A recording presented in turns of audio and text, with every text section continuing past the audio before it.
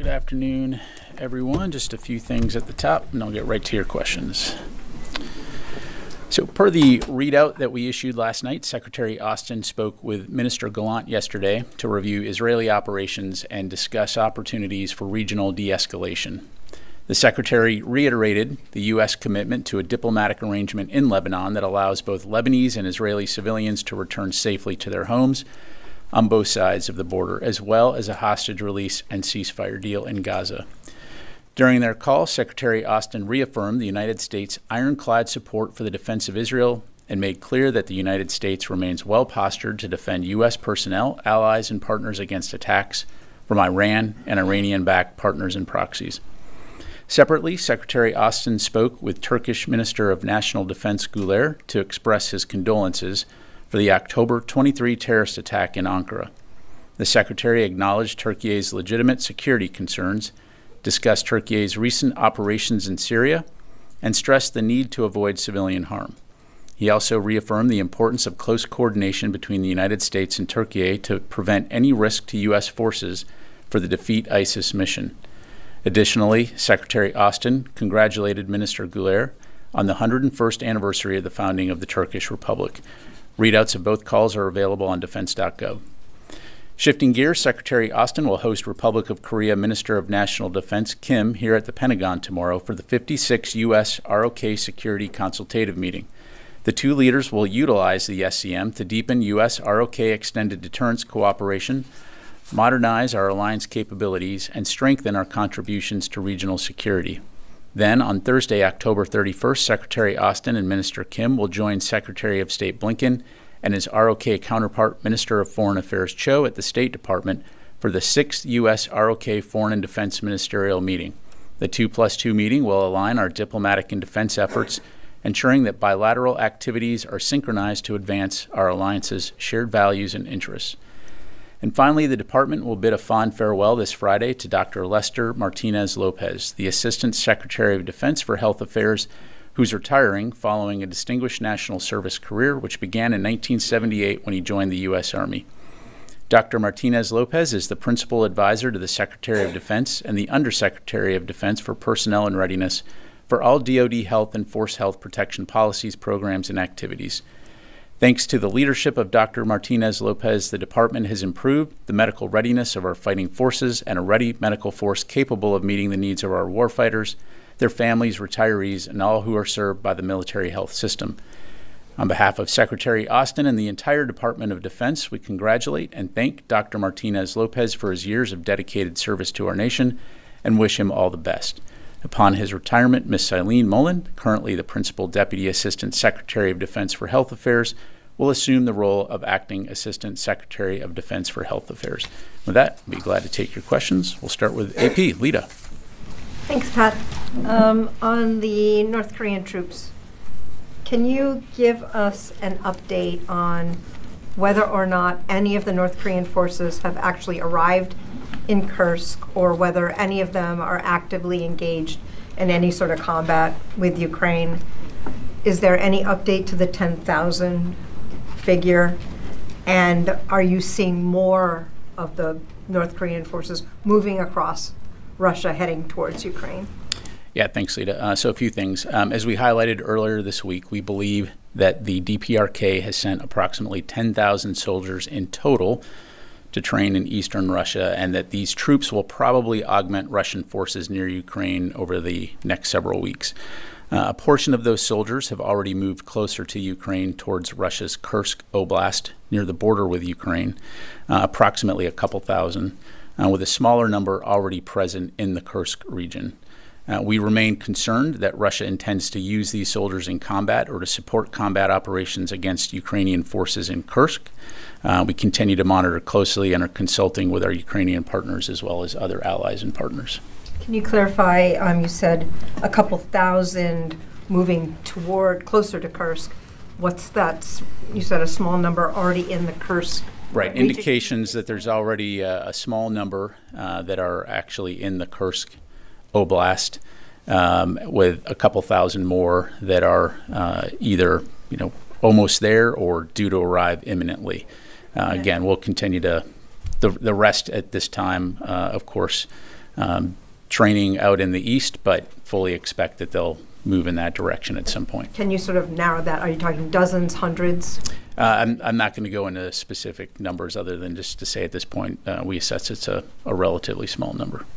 Okay. Two questions, both on North Korea here.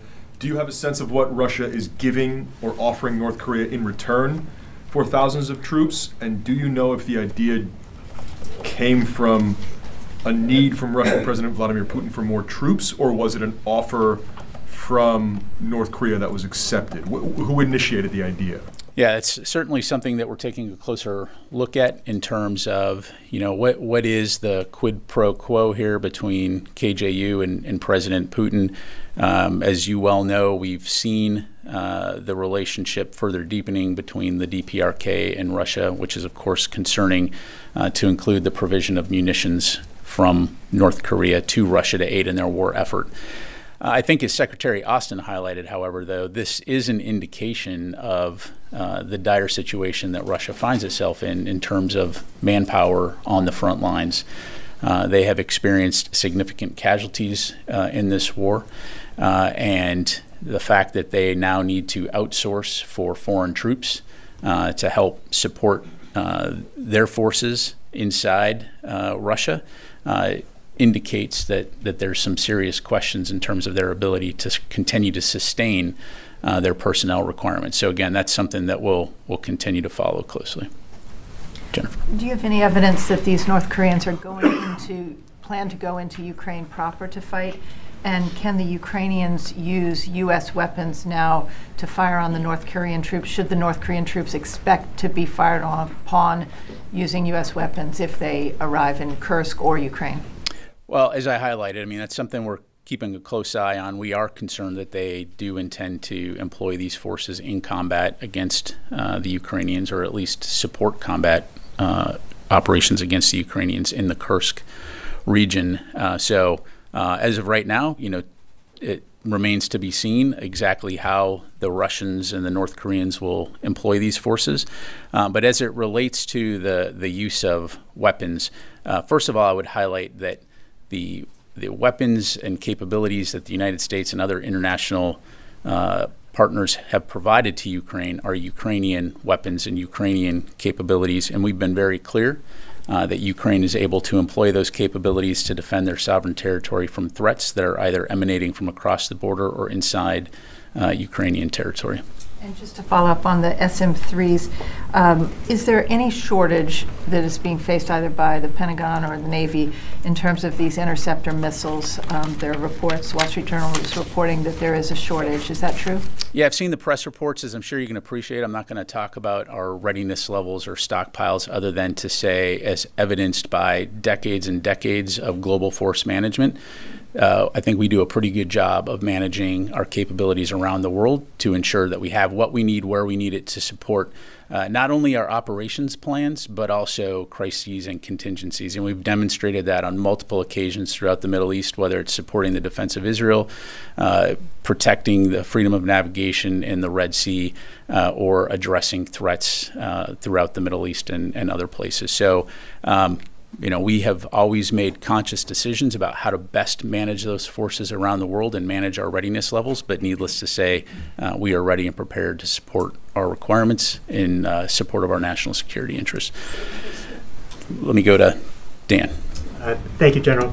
The NATO Secretary General went a bit farther in terms of how they described the North Korean movements in Russia.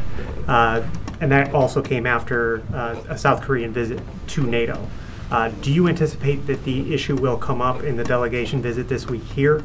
And do you think it's likely we may see additional downgrades of intelligence in coming days? I certainly expect this to be a topic of discussion between Secretary Austin and his counterpart during the meetings this week. As far as the NATO Secretary General's comments, I'm not sure I fully understand what you mean about went further. What did he say that went further? He was point blank on North Korean troops being in Kursk. I just said that. I just said that there was North Korean troops in Kursk. Joe. Thank you. On a different topic, I'm sorry. Have you seen any indications that Iran is preparing to retaliate against Israel? So, Joe, it's certainly something we're keeping an eye on right now. There is that possibility, and we have to be prepared for all contingencies. I think, again, as we've highlighted in our readouts with Secretary Gallant and Minister Gallant and Secretary Austin, we continue to remain committed to the defense of Israel and to be prepared should Iran opt to do something, but that's something we'll keep a close eye on. When you say there is a possibility, this is something that's imminent? Again, I'm not going to characterize it. I think you've seen the comments from Iranian officials. Not going to have anything to provide beyond that other than to say fully aware of the tensions in the Middle East, and we are going to continue to support the defense of Israel from potential attacks by Iran and its proxies, as well as the protection of our forces. Janie. Thank you, General. A couple of questions about Russia and North Korea, and I will maybe follow up. And then the first question, North Korea has stockpiles enough war supplies in Russia to last 3 months. And with the North Korean foreign minister visiting Russia, for additional troops will be sent. What are the concerns of the United States about this? And can Ukraine use U.S. weapons without restrictions? I think I already answered the second question. As for the concerns, again, I've highlighted that we remain concerned that Russia intends to use the DPRK soldiers in combat. Yeah. Second question, reported by South Korean intelligence office, there is possibility that North Korea will get tactical support from Russia in exchange for dispatching troops and launch ICBM at a normal angle toward the United States, such as satellite launches. How do you assess on this? Well, I won't speak to specific intelligence or capabilities other than to say, to your colleague's earlier question, this is something that we continue to look at in terms of the relationship between Russia and North Korea and what kinds of benefit is North Korea deriving from that relationship. And so, again, we'll continue to monitor it closely. Charlie. Yeah, thanks, General. I had 2 questions. First of all, do you have anything to add to the reports that the Israeli strikes against Iran a few days ago were successful in doing some serious damage to their air defenses? And somewhat related, I think we're at the halfway mark of the deadline, 30-day deadline, to make sure that the Israelis are doing more to provide humanitarian assistance in Gaza. Is there any evidence that they are making progress, and how is that quantified? Yeah, thanks, Charlie. As far as Israeli operations, I'll defer to them to talk about their operations. Certainly, we saw what they did in terms of striking military targets in Iran. To Joe's question, we continue to monitor to see what, if any, type of reaction Iran may make out of that. We obviously would like to see de-escalation throughout the region and a lowering of the temperature. So again, that's something we'll continue to keep an eye on. As far as the letter goes, don't have any specific updates to provide other than, as we've highlighted in the conversations between Secretary Austin and Minister Gallant, humanitarian assistance for the people of Gaza remains a priority, and we'll continue to strongly push and advocate that the Israelis take that seriously. But in terms of quantifying that, you want to see evidence. Is it 2 trucks, 200 trucks? What passes the line for them? Yeah, absolutely. I don't have a quantifiable number to give you other than much more aid needs to be getting into Gaza, and that will continue to be a point that we hammer home with our Israeli partners. Louis. If I could follow on Charlie's point and then ask about Ukraine. UNRWA, yesterday the Israeli Knesset passed 2 laws that restrict Israel's cooperation with UNRWA inside Israel, but that is actually one of the ways that aid filters in to Gaza. So how will that development impact the request that is being made in the letter? Yeah, well, as you've heard our State Department colleagues say, we are deeply troubled by this legislation that would shutter the UNRWA operations. As you highlight, there are millions of Palestinians who rely on that aid, and so implementing this legislation would pose significant risks for those that are dependent on that aid. And so we will continue to urge the government of Israel to pause implementation of the legislation. As you've highlighted, the letter that Secretary Austin and Secretary Blinken made quite clear that we're opposed to implementation of that legislation and that there could be consequences under U.S. law and U.S. policy for the implementation. So again, we'll continue to urge the government of Israel to ensure that UNRWA can effectively carry out its mission and facilitate humanitarian assistance. So are you saying that they go hand in hand, essentially, that the 30-day implementation request by Israel, regardless of any progress they had been making prior to this law, these two laws being enacted, means that we could see potential ramifications against Israel? Well, we made clear in that letter that there are some things that need to change immediately, and there's some things that will take more time. I'm not going to get ahead of the process, but as was made very clear in the letter, the passage of that legislation could have implications under U.S. law and U.S. policy. That remains the case, and so we'll keep you updated. And quick one is on Ukraine. Are there North Korean troops inside Ukraine right now? So we have no information right now to corroborate the reports that there are DPRK forces inside Ukraine. And Russia is also launching some, or putting in place a large-scale nuclear exercise today, or in short order. They are directly linking that to what they see as Western comments that they say are emboldening Ukrainian action, by targeting inside of Russia. What is your response to that? And did they notify you that they would be undertaking these exercises? So my understanding, Louis, is that this is a regularly scheduled exercise. So no surprise there. We've not seen anything in terms of Russian strategic forces and its posture that would compel us to change our posture. And I'll just leave it there. Okay. Yes, sir. Thank you, General. What is your response to the Palestine security forces fighting against the Israeli Defense Force alongside Hamas? And how does the U.S. oversee the Palestine security forces and have follow-up? So in terms of the security situation and I'm assuming you're talking about the West Bank? Yeah. So in the West Bank, again, we want to see a ratcheting down of tensions in the West Bank. I think we've been very clear in terms of our opposition to any type of settler violence or expansion of settlements. We'll continue to consult closely with our Israeli partners on how best to address that situation, but certainly, again, do not want to see temperatures ratcheting up. We do see a future for a role for the Palestinians to play in terms of security. But again, we'll continue to consult closely with partners in the region on that going forward. And you said you had a follow-up? Yeah, I just wanted to clarify that.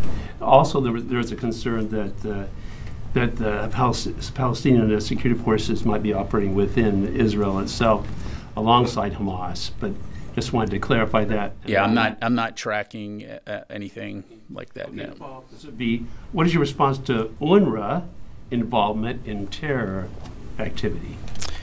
Look, I'm not going to have anything beyond what I've said. We believe that UNRWA plays an important role in terms of providing aid to millions of Palestinians. And again, we'll continue to urge Israel to pause implementing the legislation that would potentially prevent that aid from getting to them. Thank you. I made that question in light of when I've been in the State Department about Hamas connections. So. Yeah, I appreciate it. Tony. I have one North Korea question and one domestic question. What combat capability do these North Korean troops potentially bring, since that nation hasn't been at war since the Korean War? Are these artillerymen, logisticians, some of their feared special forces? What MOS in military parlance are these troops? Yeah, thanks, Tony. I mean, this is something that we're going to continue to assess. Initial indications are that these troops will be employed in some type of infantry role.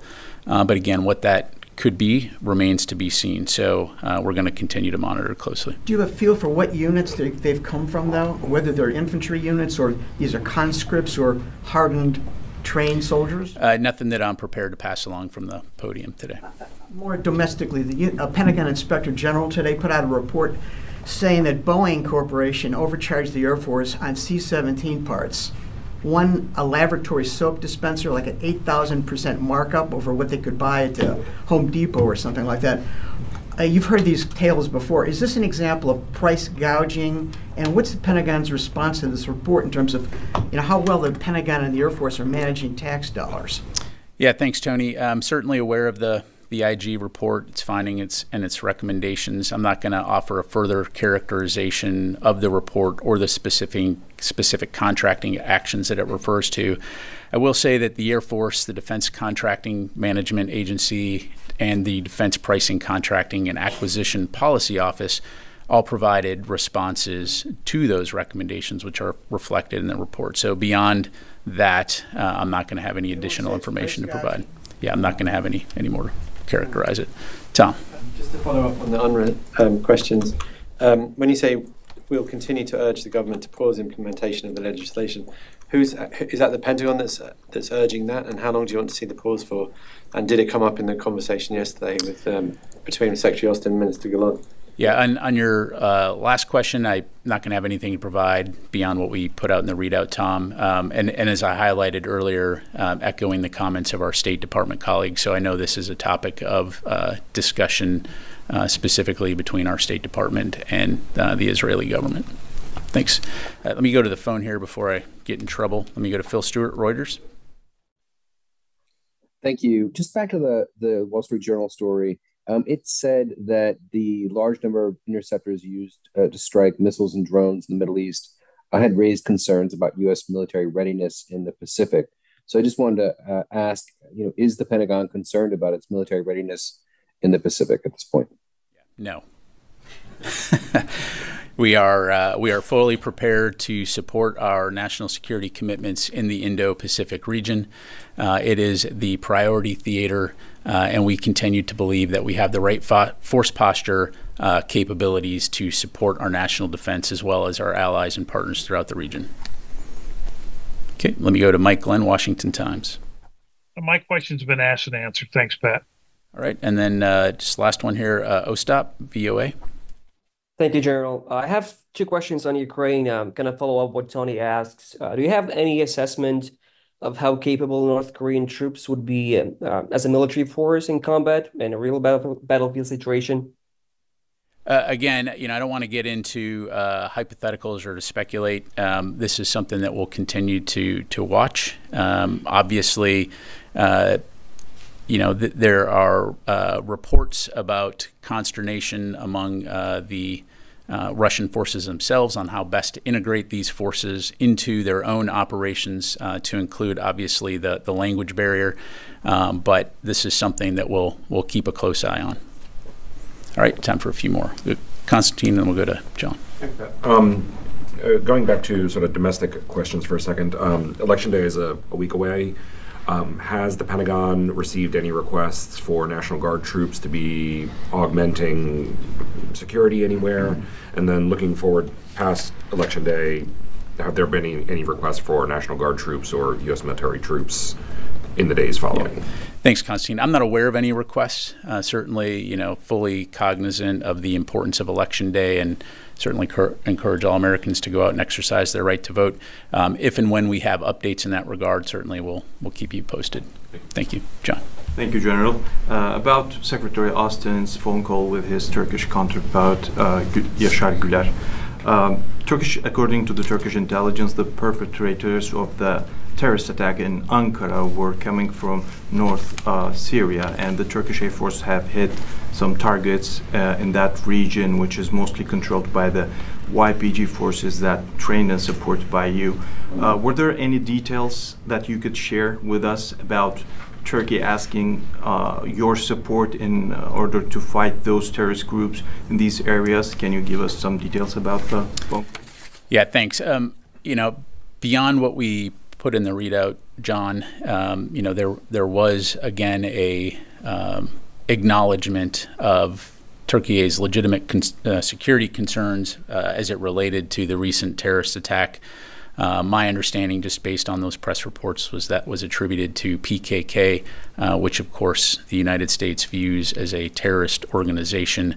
I think the headline here is that the two leaders remained committed to keeping an open line of communication and supporting one another, particularly as it relates to being two valued NATO allies and partners.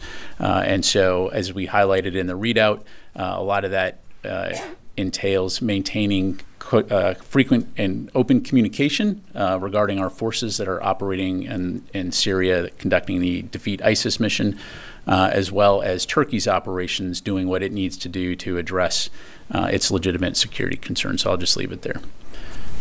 Jared. General, just to follow up on that, the readout from the call between Secretary Austin and Defense Minister Goulaert, as you noted, stressed the need to avoid any civilian harm. Does the department condemn Turkey's strikes on electrical, oil, water infrastructure in northeast Syria? And what is the U.S. doing to mitigate the harm to civilians that's being caused by that? Well, look, Jared, again, as the readout highlighted, it's important to keep lines of communication open and good coordination between our forces that are operating in that area. And so the Secretary and the Minister remain committed to doing that. We have good coordination, good communication with our Turkish allies, and we'll continue to do that going forward. A couple more, Noah. A couple cleanup things on the North Korean troops. You mentioned that the concern is that these could be used for infantry. Is that the case for those troops that are already in or heading to Kursk right now?